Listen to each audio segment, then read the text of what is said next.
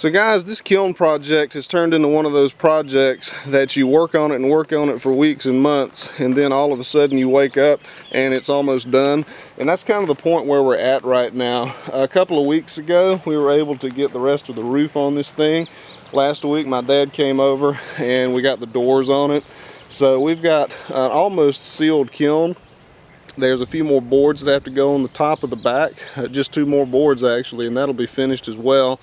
And then we're going to go ahead and get the fans in it and check these doors out before we do anything else. These doors, this was kind of my dad's idea. I was just going to have a regular swing out door, but he suggested that we put these as ramps since they were so heavy, and I thought that it was a good idea. I think that'll assist with some ease of loading this thing, and I've got some raking and shoveling to do to get that ground level out there. But besides that, I think that's going to be great. I've got a ramp on both sides, and I think that's really cool. But anyway, what we're going to do is, well, my goal this week is to get some lumber in this thing starting to dry. So what we have to do, and what we're going to work on today, is we're going to get that last board on the back wall on the top, and then we're going to build a framework for the fans. And what we're going to do is we're going to put a framework of we're going to put a framework of 1x4s 10 inches away from the back wall to account for a 10-inch space or dead space behind the fans for air to circulate behind the fans. And some of y'all might disagree with me on this, and if you do, that's fine, because I may end up having to go back and change this in the future because I realize it may not work. But I'm only going to put 2 fans in here, and the reason that I'm going to put 2 fans in here, one over there and one over here, is because the original design that I kind of based this one off of is a 10-foot wide kiln. This is a 20-foot wide kiln, and he had only 1 fan in his 10-foot kiln.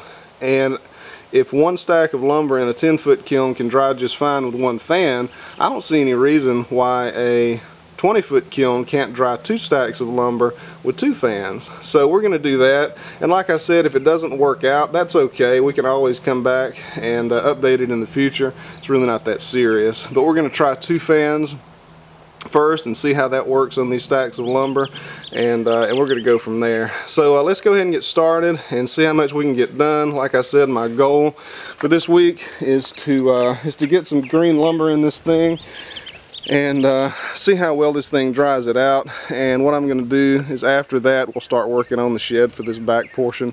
But we've got a couple of boards that need to go on the top of this back wall, and after that we'll get the fans in here and get some electricity in there and some vents on the back, and we'll go from there.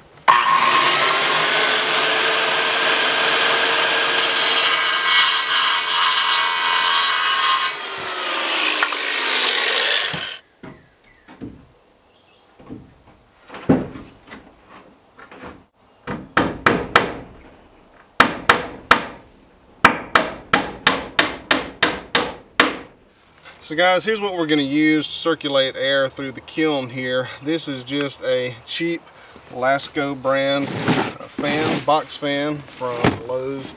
Nothing special about it at all. It's a, what is it, something like 1,700 cubic feet per minute. Sounds right. But I think it's a 3-speed fan, and I think they cost about $17 a piece. So, you know, there's really nothing special about this at all. But I think it will get done what we need it to get done here for the purpose of this kiln. And you know, the advantage of this is, you know, yeah, it's a cheap fan, but the advantage of it is that, you know, once it dies, when it goes out on me, it'll only cost me $17 to replace. So that's kind of the way that I look at it. I could buy a more expensive fan and it will last eventually, you know, it'll eventually die as well, and it'll cost me more to replace. But I really think that this fan right here is going to do a fine job. I see these a lot where I work, and they do put out a lot of air, and I think this will be just fine.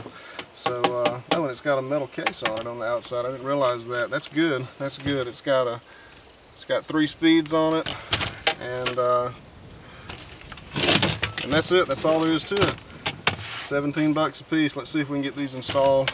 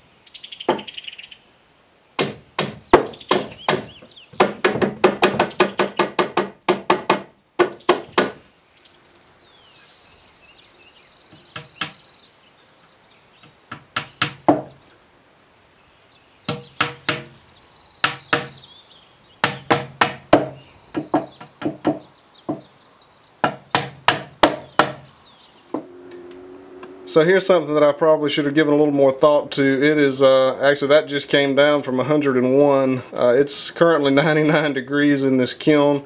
It's roughly 70 degrees outside, and I'm working in here. So yeah, it's warm, but you know, that's encouraging. That tells me it's working out pretty good so far.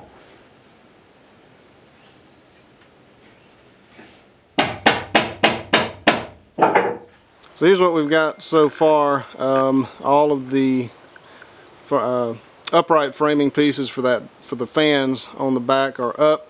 As you can see, that middle piece right there had a really poor foundation to be nailed onto, so we're just going to brace it. Well, they all need to be braced anyway, but we'll fix that later on. I guess I should have said that temperature was with both of the doors of this kiln open. So what I'm going to do is I'm about to go eat lunch, and I'm going to just see.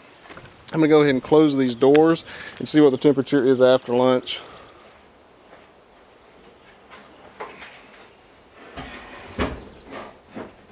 Alright guys, so it's after lunch now. This thing has been closed up for 15-20 minutes, I'm not sure. Let's get in here and check and see what the temperature has done. Oh my gosh, it's hot in here.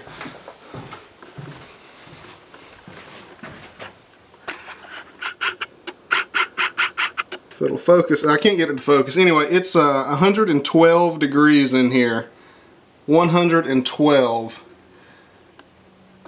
That's without any black on the walls. That's with nothing at all. And temperature outside is only 69 degrees. It's 112 in here. You're looking at a 43 degree increase from the outside. Oh, sorry, it's 113 now. I believe that'll dry wood.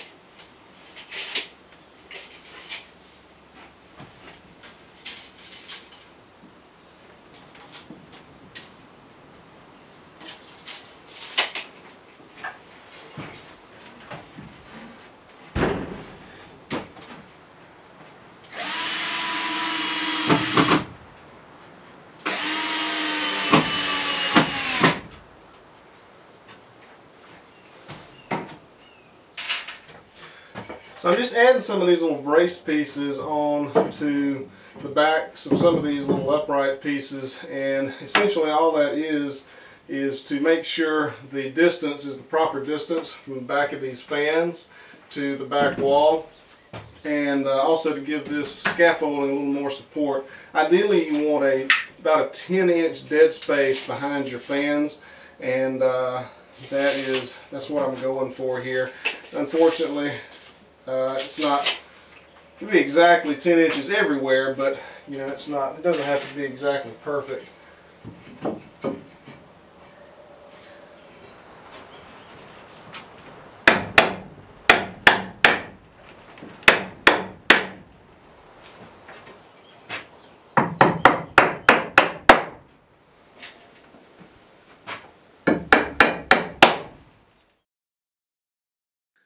So guys, that's going to do it for this video. I really appreciate y'all watching this. Next time we're going to get some tarp up to create that barrier between the kiln and the dead space to get that air forced through the stack of lumber. If you hadn't done it already, go ahead and hit that subscribe button and like this video if you enjoyed it. And I appreciate you watching, and I'll see you next time.